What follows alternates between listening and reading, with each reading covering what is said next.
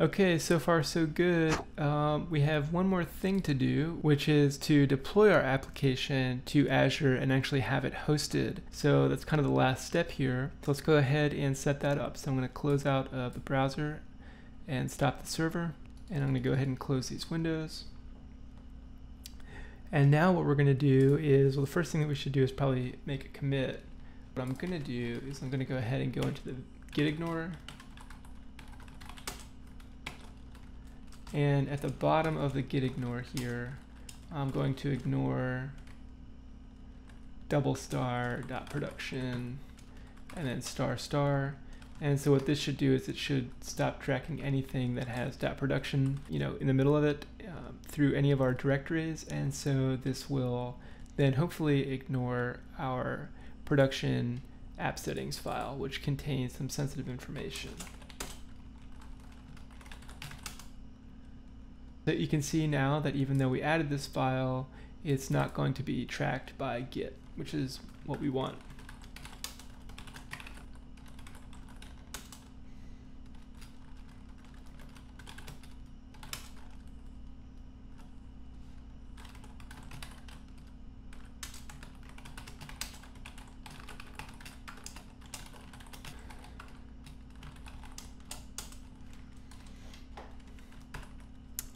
All right, so now let's go ahead and launch this application that we've been working on for what feels like kind of a long time, but we've come a long way in actually what's been actually a fairly short amount of time, and from scratch essentially developed a first revision forum application. So there are certainly a lot of areas here that could use more attention and that we could improve our features. We could do things like handle syntax highlighting in our input form, might be kind of a cool feature to build out. We could refactor our service layer a little bit and perhaps simplify our controllers, just kind of thinking about things like the search feature, which is kind of, we have some duplicate code here in both the forum controller and the home controller, kind of simplify that a bit. Maybe even simplify our data structure just a little bit with things like post and post replies, maybe creating some abstract classes there and kind of simplifying things, making everything a little bit more loosely coupled and modular. But that said, if you have made it this far, then I think you can feel pretty good about the fact that you have created a more or less, feature complete initial version of a forum application in .NET Core 2.0. So we've been working locally on this application, but now what I'd like to do is to go ahead and launch this to be hosted on Azure. And within Visual Studio, this is actually quite simple. So what we can do is let's go ahead and build and just make sure everything's building. And what I'm going to do is right click on the web project, and then we're going to simply select publish. And there are a number of different ways we could publish our app. We could publish it to a folder, we could publish it to a virtual machine, we could publish it over FTP, but we also have the option now to actually publish it directly to a Microsoft Azure app service. And so go ahead and select Create New, and then we'll click Publish here. This is going to take us through a form wizard to actually configure the application for deployment. So go ahead and give it an app name. And then under services, you can see that if you wanted to actually set up the database and storage services here, you could do that, but we've already actually taken care of that.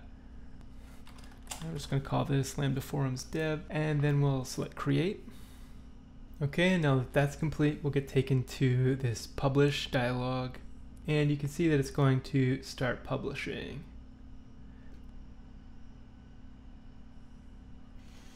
And so we get a failure, and what's going to happen here is that something that actually haunted us from the very beginning of the series is that we moved our application user namespace.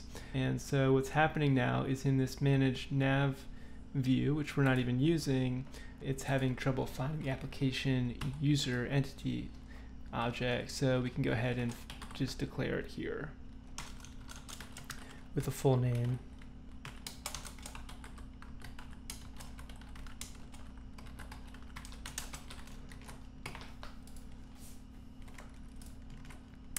okay. And in fact, since we're not using this view, I would recommend just getting rid of it. It's all right. We'll go ahead and just fix it up and patch it up for now. And now if we right click on the web project and select publish again, we can go ahead and just try to run the publish again.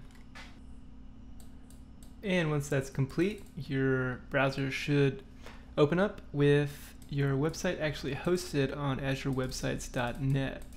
So congratulations, and I would really be interested to see what you build from this series as a starting point. Okay, so if you've made it this far, then congratulations, because you have just built a .NET Core 2.0 application. We definitely have lots of improvements that we could make, but I think you can definitely be proud of the fact that we've come this far, that you have essentially developed a nearly feature-complete application starting from very little. So at the start of this project, we just had a very simple MVC template to work with, and then we basically rewrote most of it from scratch, save for the membership that's provided by identity. And even in that case, we tweaked it a little bit to fit our own needs with the username and some of the custom properties that are on our application user entity model.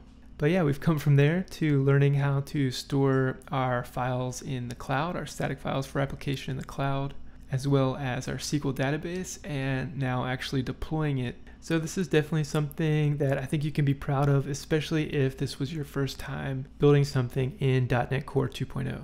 Be sure to let me know if you got something out of this series or if you have any additional questions. So good luck, all the best, and thanks for watching.